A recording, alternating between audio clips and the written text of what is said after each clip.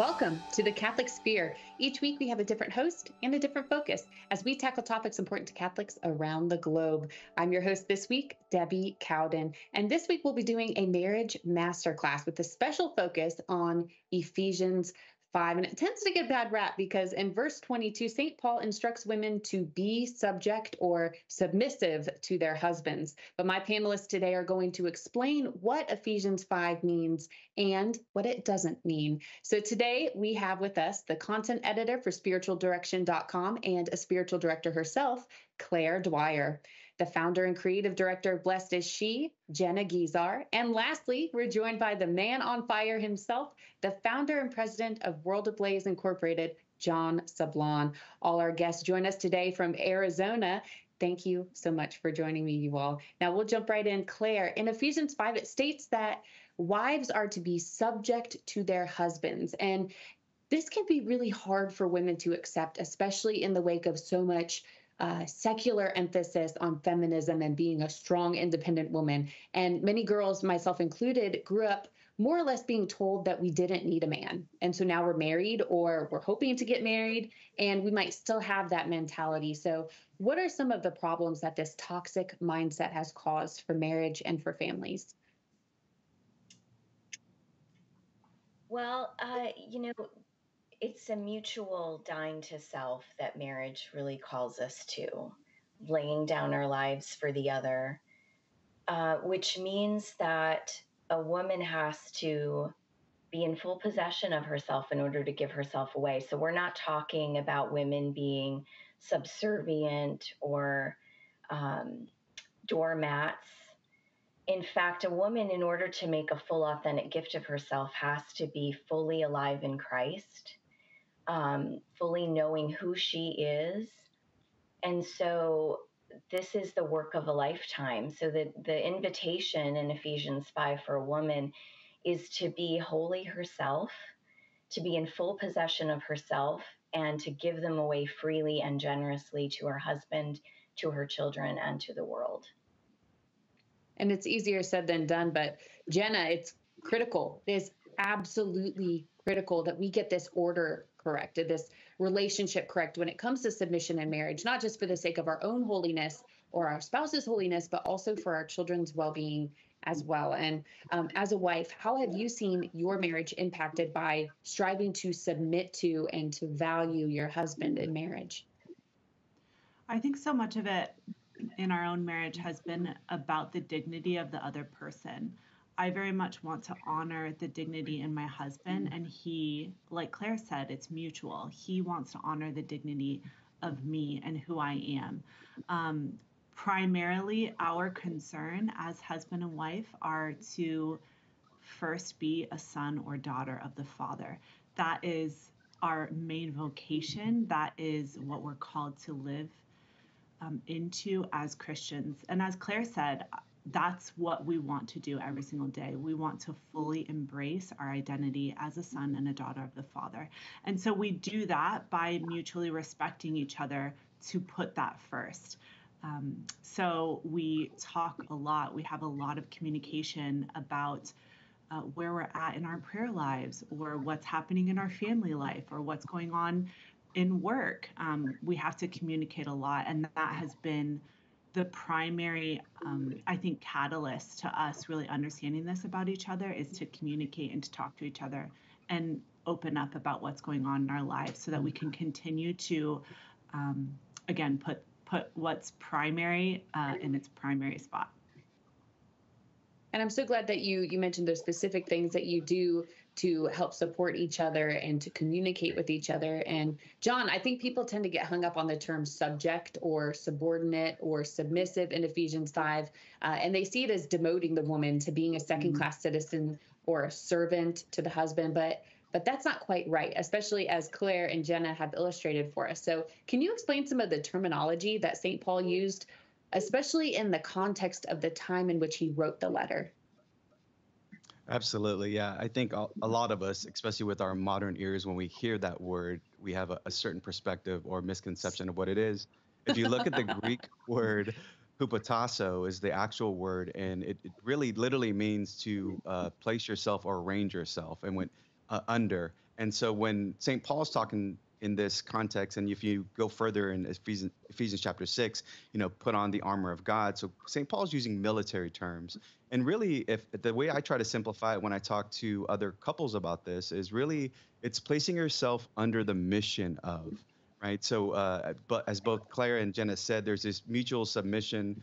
Really, Ephesians 5:21 talks about out of reverence for Christ, out of this fear for the Lord. And so there's this upholding of the dignity of both spouses, equal in the eyes of God as dignified children, but different and unique in their call to serve, especially in this vocation of marriage. And so really, if we understand the word that's being used, it's really about placing yourself under the mission of somebody who, in the husband, in this case, is really on a mission to lead his wife to holiness and to heaven. And John, just a quick follow-up. When you explain the difference and when you explain what those words actually mean to people with today's ear, as you had said, what's the response that you get? Are people more open to exploring what Ephesians means? No, absolutely. And what I try to do too is to connect to the Genesis connection for people as well. When Adam was created, God gave him the ability or the command to till and to keep, which those words are abad and shamar, which means to work in the form of service and to protect and defend. So that was Adam's first charge. That's a charge of every man today. And for Eve, she was the helper that was created, right? A helper fit for him. And that word is a compound word in the ancient Hebrew, which is azer kenegdo, which means battle partner, right? So when you start to tease this out and help our modern ears hear what the Lord, through sacred scripture, is trying to teach us, especially in this relationship and covenant of marriage, I think definitely husbands and wives are like, well, yeah, if I knew that, I would definitely want to live out this vocation in that sense, right? And what are we battling against? Obviously we know we're triple concupiscence, right? We're battling against the world, Satan, and ourselves. And so what better way than for God to gift us with a spouse that's going to help us in that, in this sacrament and on this side of heaven. Right, to get each other to heaven. And Claire, in the previous chapter, Ephesians 4, St. Paul speaks so beautifully about the unity of the body and about living in humility and gentleness and patience and bearing one another through love. And in chapter 4, verse 26, he says, "Be angry, but do not sin. Do not let the sun set on your anger, and do not leave room for the devil." And I don't know about you, Claire, but I think that sounds a lot like what we're supposed to be doing in marriage. So in your experience as a wife and also as a coach and a spiritual director, what advice can you give to women to help to cultivate those virtues of humility and gentleness and patience in marriage? Well, I think it's interesting to note that St. Paul says, be angry, but do not sin. It's so important for us to acknowledge our feelings, to be willing to go there, but take the Lord with us there, to be curious about why we react the way we do. There is so much that those things reveal to us about ourselves, our need for deeper healing, and they really exist as an invitation to deeper intimacy with the Lord, and if we allow them, with the people that love us and who He has given to us to be Himself for us, to be instruments and means of His healing.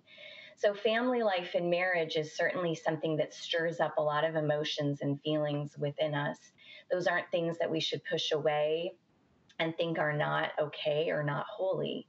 But the challenge and the invitation is to acknowledge them, to be curious about them, to bring them to the Lord, to talk about them with the other, but not for them to be an occasion of sin in our lives. And we are so broken. I mean, they say it takes 3 to get married, but when you do get married, yes, you're married with Jesus, but also to your spouse, and you and your spouse are imperfect. So what do you do when you are in the throes of marriage and it's difficult and you're finding it difficult to practice these virtues? I just take it to prayer, honestly, Debbie. I think that I sometimes have to go away and pray and be alone with the Lord so that I can be fully present for the people in my life. Having a prayer life, a consistent prayer life, and consistent being the key word, because there's lots and lots of things in our life that will take us away from that, has been life-changing for me. And it has been a huge benefit to my marriage and to my family. It's not selfish for us to set aside time to be with the Lord. In fact, it's incredibly beneficial to the people in our lives that we are to be Christ to. We need to have that intimacy and that time with him, to talk about the things on our heart, to process them with the Lord, to invite him into them, so that then we can go into our homes and our families and our marriages and be Christ for the other. Thank you for that beautiful response. And, Jenna, there are a lot of times in our culture where we see women, especially young wives, who play it off as kind of a joke to go behind their husband's back on certain things like overpriced coffee habits or hiding the shopping trip receipt. We think that it's funny and we think that it's cute, viral, but those things seem like they're trivial and that they're not a big deal. But you would actually argue that they are. So can you explain what the problem is with these little signs of disrespect? Yes, I had an experience early on in our marriage where I had this learned behavior of shopping, or mostly shopping, but it kind of emanated out into other areas of my life, that I would hide it from my husband. And I remember distinctly one time I bought something and hid it in the trunk of my car. And I asked, later on, one of my kids asked my husband to get something out of the car, and he opened the trunk and found the thing I had bought, which I think was just a lamp. It was something insignificant. But we had specifically talked about not spending money. And again, back to that communication, really communicating about where are our budgets, what's going on, how can we help the family be good stewards of what we've been given. And I stepped out of that. And again, that can feel very insignificant, but it broke trust between my husband and me. And again, it was something that was learned that I didn't really necessarily think was a big deal. And I think that's pretty evident in the culture. If we look at social media and what people think is funny to do to our husbands, to our spouses in general, to kind of poke fun at them, or again, do something behind their back that maybe they don't know about, but it's funny because we're getting away with it. I think, as you said, we think it's cute or silly, but that actually is significant in honoring each other. Again, like I said, to honor the dignity of the other person. I have learned actually over the past few months that I want to not only respect my husband and who he is as my spouse, as my helpmate, as my battle partner. I loved that, John. But I also want to honor him. I want to take that a step further and say, I don't want to just do what we've decided on, what we've communicated about, but I actually want to honor you. So I want to go above and beyond what I think is just respect, and to show you love beyond that. For my own self, to grow deeper in love with you, but also for our family and generations to come. And it's not just going behind his back that's a problem. It's also things like blatantly disrespecting him or talking back to him in front of the kids, or venting about him to your friends, or detracting about him to your friends. So what can women do to overcome those behaviors? And can you also explain why those types of behaviors are so harmful as well? Yes, it's really been interesting for me because, again, I think so much of how we act in any relationship, but particularly in marriage, it's so much of what we learned. We grew up, even subconsciously, how we saw couples, mostly our parents, but other couples, how they treated each other, and we learned that behavior. And so many times, my husband and I have both had to say to each other, hey, when you spoke to me like that, I felt disrespected. Or when you treat me this way, especially in front of the kids, I don't like that. I don't like what we're teaching our children in that moment. And oftentimes, for me especially, I'll say to myself, oh my gosh, I didn't even realize that my tone was doing that to you or disrespecting you. I want to respect you, and I love you enough that I will try to pay attention to that so that I don't continue to do that, especially because I don't want my children to learn that. And I have found myself even sometimes, sometimes we're videoing our family or just doing something with our kids where we catch ourselves. I'll watch a video back and I'll hear my tone. And I think to myself, oh my gosh, do I sound like kind of aggressive or mean, or I don't mean to sound like that sounds silly, but I want every part of my heart and how I speak to people to be kind. I want to be like Jesus. And not to say that discipline isn't appropriate. That's on a whole other tangent with family life. But I want to respect my husband. I want to honor him. And when we don't, our children and our families will learn that for the future, for their future relationships, and not even just in their marriage, but friendships and how they speak to people and honor people. So it's not, again, I guess the biggest thing that I've come to understand and take to heart is that none of this is trivial. It means a lot. How we speak is an overflow of our interior life. So going back to what Claire said, even to have time with the Lord, to learn the Lord's voice, to learn how he treated people, that's the fruit. That's what I want to come out of me as well. What a beautiful response. And oftentimes when we're getting into arguments or spats with our husbands, our spouses, we want to have the last word. We want to be the one who fires back with that snarky, sarcastic response, like, yeah, I'll really get them. You may think that you won the argument, but what have you lost on the other side? So we just have to remember that Ephesians 5 is not about who is in charge and who is serving the other, but it's about who is loving as Christ loved, and who are we building up, and who are we fighting alongside and not against. And John, as we keep reading in Ephesians 5, St. Paul says in verses 25 to 27, husbands, love your wives as Christ loved the church and gave himself up for her, that he might sanctify her, having cleansed her by the washing of water with the word, that he might present the church to himself in splendor, without spot or wrinkle, without any such thing, that she might be holy and without blemish. I have goosebumps just reading those verses. What does that mean for husbands? I mean, simply put, it means that we have to return our wives to God better than we receive them here on this side of earth. But really, if we understand the idea, the concept of authority, authority is given for the benefit of those whom you have authority over. So it's never to the benefit of the person who has that authority. So for us as husbands, it's really important that we have a mission, as St. Paul teaches us, to really sanctify our wives, sanctify our children, that everything that we're doing to the best of our ability, recognizing our sinfulness, is for their sanctification, which ultimately is for their salvation, to lead them to heaven, to get them to heaven, to help them build virtue in their life. So, when St. Paul talks about this, as husbands, our example par excellence is Jesus Christ. And how did he, the bridegroom, suffer and serve his bride, us, the church?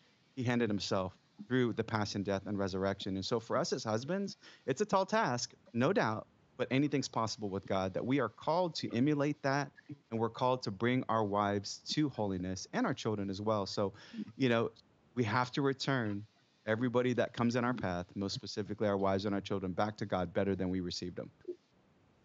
Amen. And how can husbands begin to practically exercise that spiritual leadership that's required of them as the head of the household? Sure. I kind of summarize it in like 4 different words. I think it's lead. Start by leading, taking the lead, right? In everything that you do, whether that's the prayer over the meals before you eat as a family, whether it's you the first one to kneel in prayer, leading the family rosary, it's just leading them to mass, leading them to contemplate and reflect on God and the good that he's given us in a day. All of that's important. So lead is absolutely critical for us as men. The other piece is live the faith. Faith isn't something we do as Catholics. Faith is something that we live. It breathes. I like how Jenna had talked about, it speaks to your interior life. I think about the Lord, from the fullness of the heart, the mouth speaks. And so your interior life will show how you behave. What is it going on inside of you, those passions and whatnot. So live a life of faith so that your kids, your wife can see that Jesus is Lord over your heart, Lord over your soul, Lord over your mind, Lord over everything that you do. So I would say live. The other thing is love. Love is Christ's love. We got to get vertical before we can get horizontal. Right. And so Jesus teaches the 2 greatest commandments: love God, love neighbor. We cannot learn to love our spouse and our children until we learn to love God first. And so it's love in a way that gives yourself away. Obviously, we know that in the sense of self gift. And the last piece is just remember to learn, right? Learn as men, learn your faith. It's a big task. We got over 2,000 years of Holy Mother Church on top of what we gained from our Old Testament and Jewish ancestry. We've got a lot to learn. And, we're not going to stop learning until we get to see the beautiful face of God. So it's those kind of things where I think are practical steps that we can take as men to start to be the head of our homes, as St. Paul calls us to in Ephesians 5. Amen. And when we think about how Christ loved the church, he died for her. He gave his life for her. And that is a huge call to action to husbands to love their wives and to go to battle for them, but also to go to their own death, even for them spiritually and death of self, as you had mentioned. So wives, pray for your husbands because they have a big, big, big responsibility. And Claire, we were talking a little bit before the show about how long we've been married. You've been married for 27 years. And we were talking about the difference between the honeymoon period, when everything is blissful and wonderful. And then as you start to settle in and things get real. And there's a change that happens, even if it's a slow shift. Can you talk to us about how to practice biblical submission in those difficult times, especially if you have those deep-seated negative associations with that term? Life is hard. Marriage is difficult. And yes, we enter into it with a lot of high ideals and hopes and expectations of what it's going to look like. And part of the death to self is dying to what we think marriage is supposed to be. The Lord is constantly purifying us in so many ways, and marriage is one of the, if that's your state in life, if that's your vocation, then that is one of, if not the primary way that you are purified in order to be able to receive. I mean, when we say die to self and we say, purification, these are things that are designed in order to increase our capacity to receive and give even more of ourselves.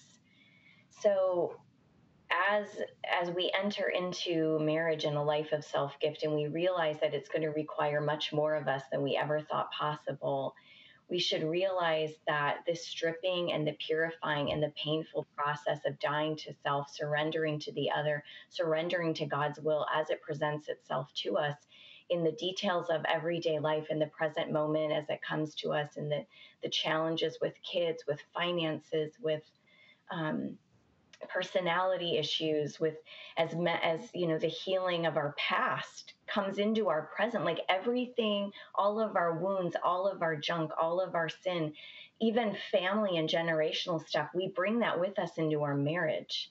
And over time, that stuff comes to the surface and has to be dealt with for our own holiness. And certainly it's causing our spouse to be purified as we bring all of that with us. So it is so hard, but I think that what we can remember in all of it, as the honeymoon phase passes away very quickly and we start to realize what we said yes to when we said yes, we want to remember is that it's all for the sake of something greater. It's to empty ourselves of what is not of God, die to that part of us, so that we can be fully alive in Christ, so we can have an increased capacity for him, for his life in us, so that then we can make a greater gift of ourselves to each other, to God, to the church that so desperately needs the example of marriage, lived generously and selflessly and in imitation of Christ and his church. So important what you say about pushing through those difficult times, because we need to see those examples of the holy spouses, like you have said. And Jenna, during difficult times, for couples who are experiencing resentment or hurt in their marriage, how can St. Paul's letter to the Ephesians help them find healing? I think the primary thing that's coming up for me in this beautiful conversation is just this idea of dying to yourself, of being a gift, of yourself being the gift in your marriage. And as Claire said, marriage can quickly, we can be hit with the reality of it. Sometimes quickly, sometimes not quickly. And the reality of all of our stuff can come up. And in those moments, there's this quote by St. John of the Cross that I love, that I tell myself weekly, if not daily. And it is, where there is no love, put love, and you will find love. And so, again, in all relationships, but especially in the vocation of marriage, if at any time you're struggling to love someone, or there is no love, or you feel distant, or there's a chasm that you can't seem to cross, that's when we are called to die to ourselves, to what we feel entitled to set aside those resentments or frustrations, and to simply love. And that's where we will find love. And so I think St. Paul is just encouraging us in that, in the difficulties of this beautiful and life-giving and incredibly sanctifying vocation, to continue to love even when it's hard. Wow. I got goosebumps again. And that's amazing. Where there is no love, be the love. Right? Yeah. And John, in the last minute of the show, I can't believe how the time has flown, but in the last minute of the show, could you give a piece of parting wisdom, perhaps for a woman out there who's watching, thinking to herself, well, I'd be happy to submit myself to my husband if I could just trust that he was going to do things the right way. What would you tell her in the last minute of the show? Yeah, I think never lose hope in this. I think a lot of what's been talked about today is the fact that there is this denial of self. There is a humility about marriage that requires us to recognize that we're called to lead each other to heaven. And I think as a wife who is struggling to see her husband make the right choices, or the righteous choice for that matter, I think you need to lean on your vocation as the spouse, because your prayers are efficacious, your fasting, your model, your behavior of all of that are efficacious. And this is coming from somebody who's a revert to the church, whose wife was very much in that very scenario, whose prayers, fasting, model, and behavior, conversion of her own heart led me to be the person that I am today, and to take up my obligation as head of my home. So don't lose hope, dear sisters out there. Cling to the cross. That is our call, and recognize that your prayers as a wife are super powerful. Don't ever give up on that, and recognize that you have a lot to say and a lot to do on your husband's behalf in order to get him to heaven. So don't lose hope. God will answer your prayer in his timing, in the way that it needs to be answered. What a great note to end on. That is all the time we have for today. And if you enjoyed this discussion, you can share it with a friend, or watch even more episodes of The Catholic Sphere on our online streaming platform. It's ewtn.com/on-demand. Claire, Jenna, John, thank you again for being with me here today. And thank you for joining too. We'll see you again next week right here on The Catholic Sphere.